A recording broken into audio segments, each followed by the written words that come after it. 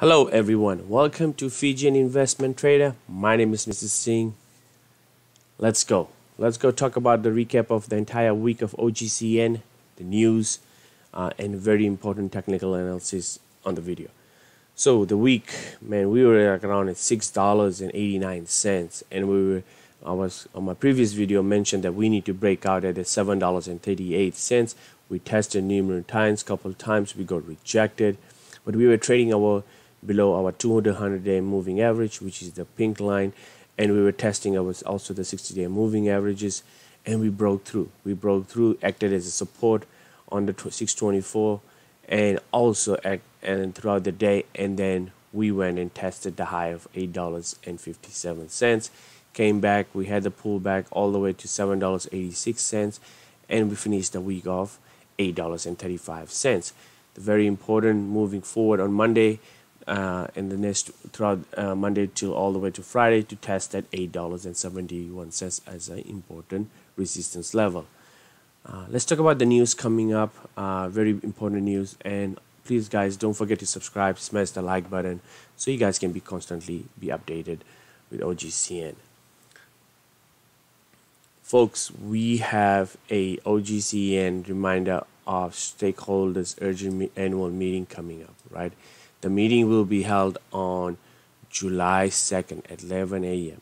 Usually when they have an annual general meeting, we have an intent of the stock intends to move up, right? We just have to pay attention because usually it could be a pump and dump throughout the time, right? And some news comes up without the company's progress. So during the annual meeting. So this is we need to keep an eye. Annual meeting is coming up on July-2nd of 2021.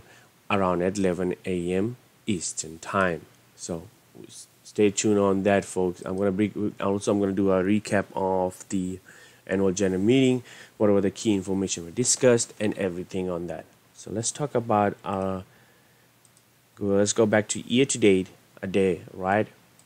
And as mentioned, these levels have acted throughout the tough times during the $5, throughout the tough times at $5.95. And I constantly mentioned that our 200-day moving average will act as a huge support, which it did. And I'm gonna move this as our resistance level, support level rather. And now we'll see where we're heading. So if I draw back some key important technical analysis over here, that we'll see where we're heading, and also some kind of squeeze coming up, right? If you go back right up here and all the way right up here, if I can start drawing it, here you go. Okay, so we need to keep an eye. We'll see this triangular pattern to have a breakout. Very key important is that our 200-day moving line and the 60-day move, we are trading below the 60-day moving average and our 200-day moving average. We had the huge gap down. Remember, folks, we had a huge gap down all the way on 6.9, right? And now we're filling this gap all the way up, and I would be seeing some pullbacks and go test beyond this $8.71 all the way high to $11.44. So right now it's an uptrend. We are moving, we're creating higher highs. Our RSI is always showing a bull pattern right now, bullish pattern, and has a lot of room. MACD has a crossover. Now we're seeing a momentum of a uptrend, right? Still an uptrend right now. I will be more convinced when we cross over at $11.41. As based on the prediction of this price, I can see the stock over the $20 end of this year. It is all based on my research and DD. I'm not a final advisor or any sort of it, but I can definitely see because we have created 1 and 2, a 2 double bottom, and now we are creating an uptrend all the way. So the key levels moving forward, we need to keep an eye. It's $8.71, $9.97, and $11.44, and then all the way through the $13 level, right?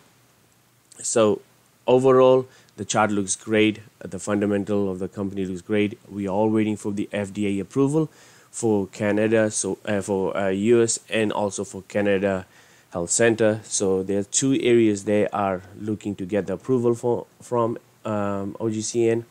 Right now they have a approval from World Health Organization, which is WHO, HWO. So once we have that, we'll see a massive uptrend, and we will be pick up our volume, right? Our volume is around, like on Friday we had around a 46 volume, but our 3-month average volume is about 66 million, right? Which is a very high volume that I can see moving forward in order to push the stock all the way up high over $13 to $16 level. But we have to have these kind of pullbacks a little bit in order to create high, right? We are creating this solid uptrend. Like we have went all the way from $5.96 all the way to $8.35. And now we are trading below our 60-day moving average, which will act as a massive support at around $8.05, right? So that's all I have, folks.